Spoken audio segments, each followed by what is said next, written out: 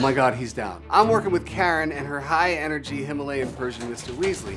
As I'm showing her proper playing techniques, Mr. Weasley suddenly collapses. I'm really worried. He's never been like this before.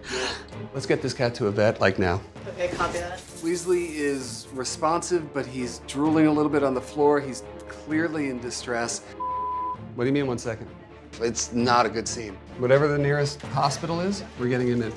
There is, I know there's this one here. Hey, Jessica, we got a place. They're asking how his breathing is? It's shallow. Here, Yeah. I got it.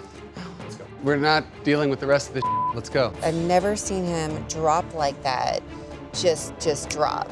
The wobbling like he was like drunk almost, he's never done that either. That's not normal at all. Now he's panting again right now.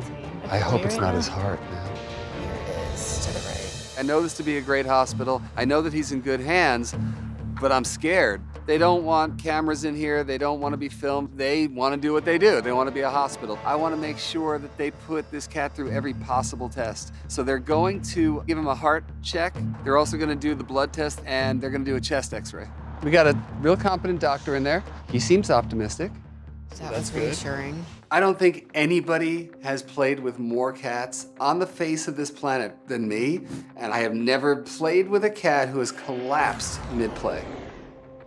And now we just wait. I'm freaked out right now. I'm actually really freaked out right now because I've been worried about him from the beginning with the panting, but this today just ramped it up for me, and now I feel like a nervous, overprotective parent. So we heard from the vet a few hours later, and they didn't find anything seriously wrong with Mr. Weasley. Maybe a little bit of asthma, but that's it. So now they're going to send his x-rays and scans to a radiologist to get his opinion, but we can take Mr. Weasley home as long as we keep him calm. Mr. Weasley, why'd you have to freak us out so bad? Welcome home. So as we get back to Karen's, the stakes might actually be the highest they've ever been for what I assigned for homework. I can't take any risks with Mr. Weasley's health.